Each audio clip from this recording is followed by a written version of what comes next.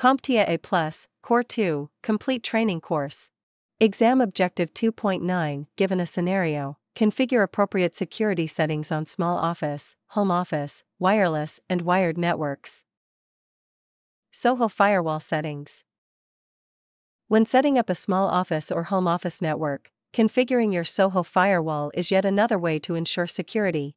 The firewall acts as the network's gatekeeper, controlling which data is allowed in and out of the local area network, helping to prevent unauthorized access while allowing legitimate traffic through.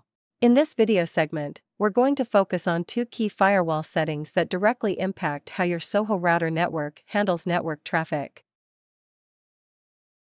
First, we will talk about disabling unused ports. Ports are like virtual doors on your network that allow specific types of data in and out. If a door, or port, is open but not being used, it can become a security risk, as attackers might exploit it to gain unauthorized access. By disabling these unused ports, you're essentially closing those doors, tightening the security of your network and limiting access to only the essential traffic.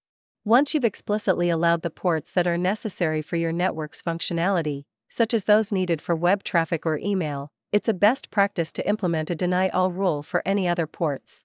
This means that only the specified, permitted ports are open, and all other traffic is automatically blocked.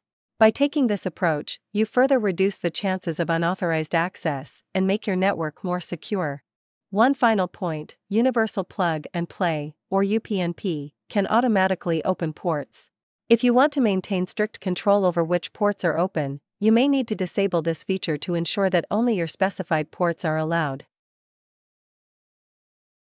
Now, let's move on to port forwarding, which is important when you need to allow external traffic to access a specific service inside your network.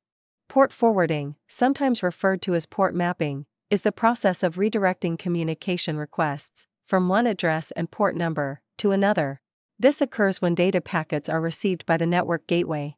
To say it another way, port forwarding allows external devices to connect to a particular service or device within your network by mapping the external port to the internal IP address of the device hosting the service.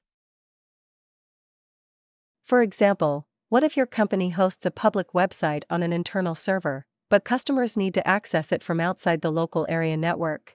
If that is the case, then port forwarding would ensure that incoming web traffic is routed directly to the web server inside your network.